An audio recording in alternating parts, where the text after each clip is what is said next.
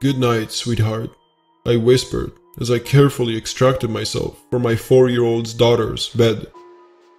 Another bedtime story over, and one more step towards adulthood. Why can't they stay little forever? I exit the bedroom like a ninja, careful not to let too much of the hall's light shine on her sleeping face. Then, quietly close the door so that the latch clicks home. "Daddy, are you still there?" I hold my breath.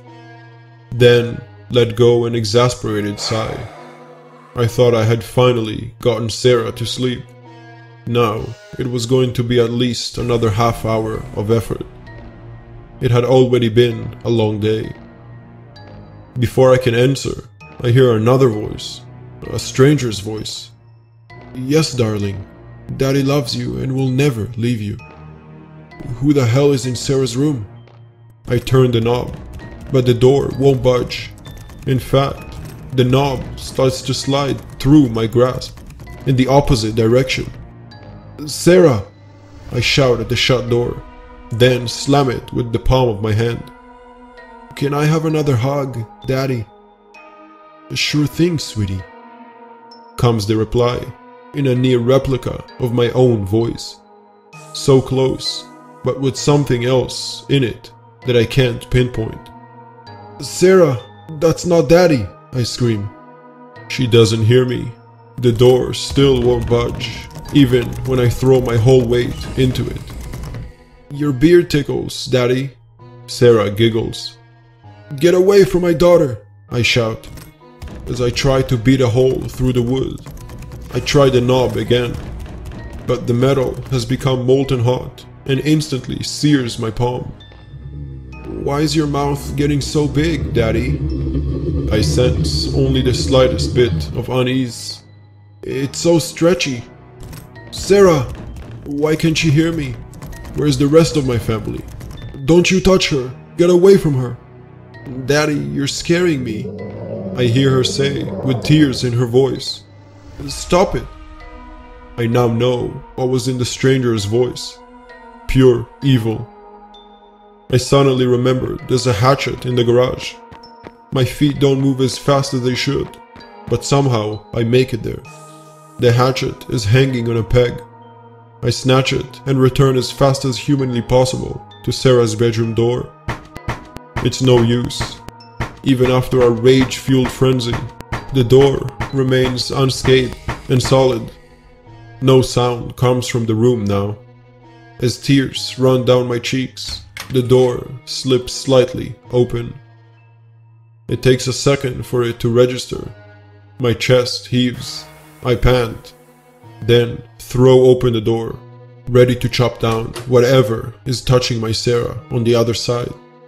However, all that greets me is a blood-soaked pile of sheets and blankets beside an open window, curtains blowing in the cool night breeze.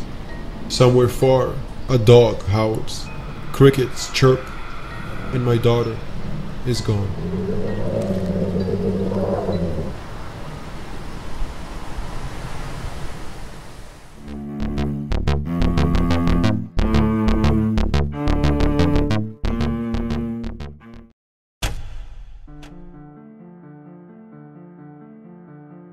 I arrived at Pinhouse Farm at 3:43 a.m. after receiving an anonymous phone call detailing the whereabouts of the missing boy, David. David Linfield? That's right, yeah. He had been missing over a year, presumed dead after a couple of hikers found his torn clothes by Fletcher's Park, Mountain Lion area. Well, you know the story. Yes. The caller claimed he had seen David up by the farm, so they sent me up here to look around. Just you? Well, yes, we didn't really think we'd find him, you know.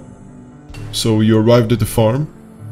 Yes, the farm, as you know, has been abandoned for decades after the accident. The family. Nasty business, before my time. Anyway, I decided to do a thorough search of the house first. And? Nothing. Dust and bird shit. So you cleared it? Yes, it took me about half an hour or so. Gigantic waste of time. I was ready to roll back home, you know, when I heard the noises coming from the barn. How would you describe them? I don't know, almost like squealing, high-pitched, creepy as hell. I figured maybe a deer or something had got itself stuck or wounded, so I grabbed my rifle before heading in. And what did you find? You already know exactly what I found. For the record, Henry. Right, I found the boy. Didn't I? David, whatever his name is, Linfield. Where? In the barn, Jonah. Details, Henry. He was in a box. First thing I saw when I entered the barn. A tiny box, maybe 2 by 2 feet. The sound, the squealing was intense, horrifying, but I saw a glimpse of his eyes between the cracks, and I knew somehow that it was him. So you opened it? Yes, I opened it.